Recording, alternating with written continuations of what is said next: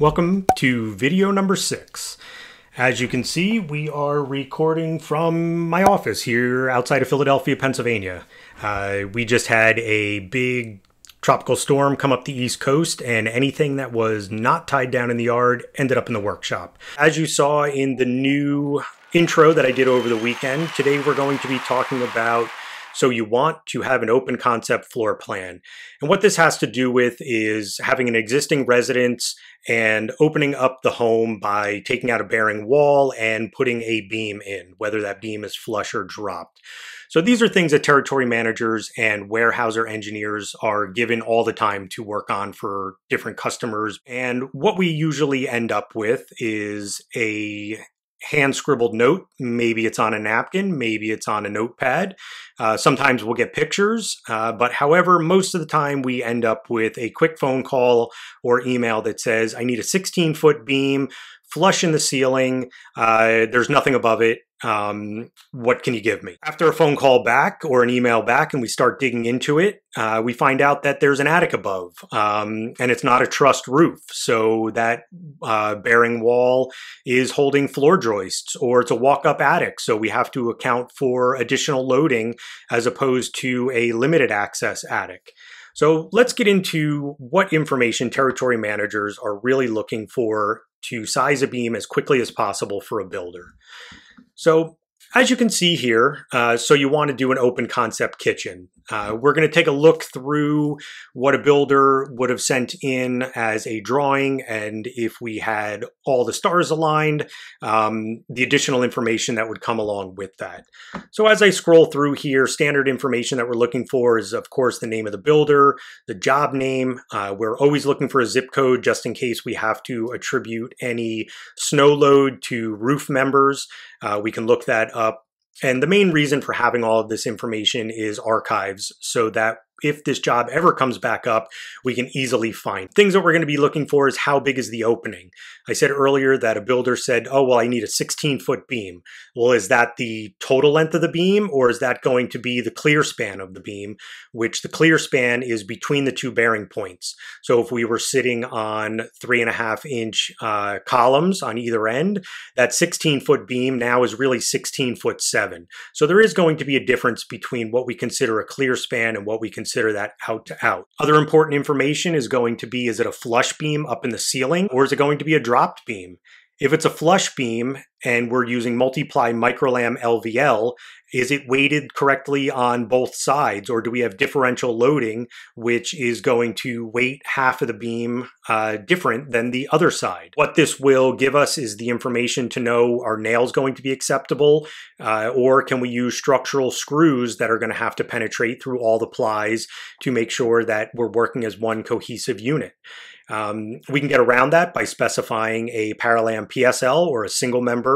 However, there may be times where there's just not the logistics to get that one member into the house, and it has to go up in multiple pieces. The other information is, what are we actually supporting? Do we have living space above? Is it going to be attic space? Is that accessible attic space?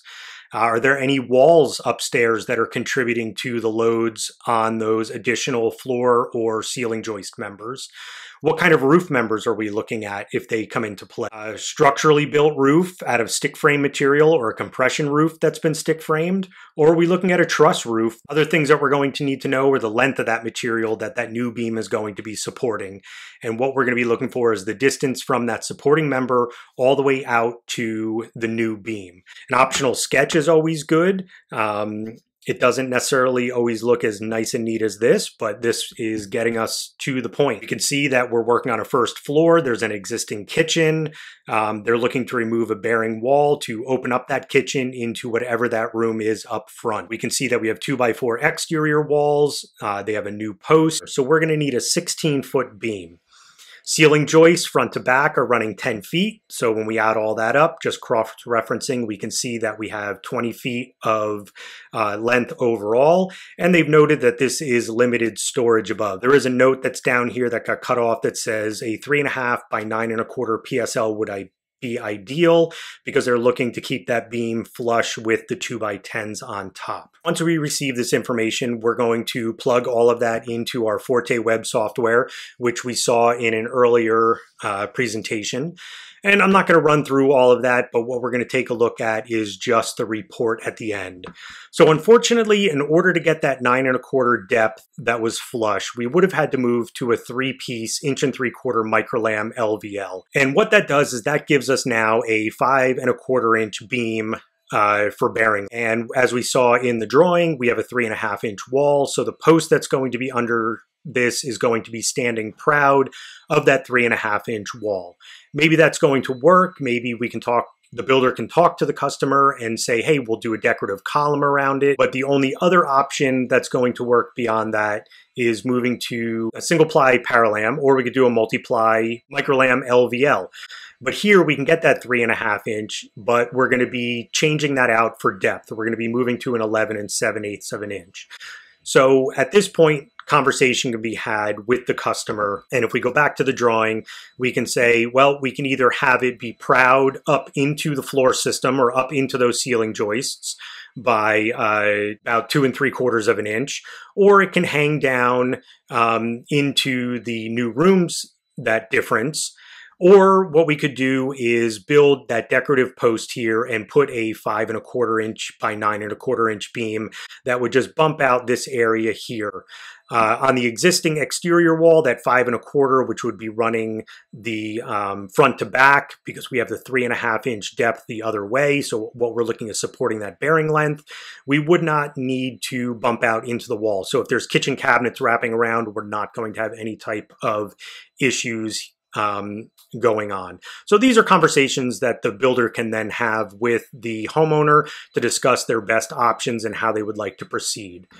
What we have here is a truss joist Weyerhaeuser beam application form. And when I say application, it's just another way to collect information from the builder that gives us a way to cross-reference a drawing. It's really great for if a customer knows what they're looking for and they're standing at the desk at the lumberyard, they could fill this right out. You could collect that information, check everything off, put in your bearing lengths, put in the information, and even have in there the C drawing, and you can attach a drawing to it and send it right to us.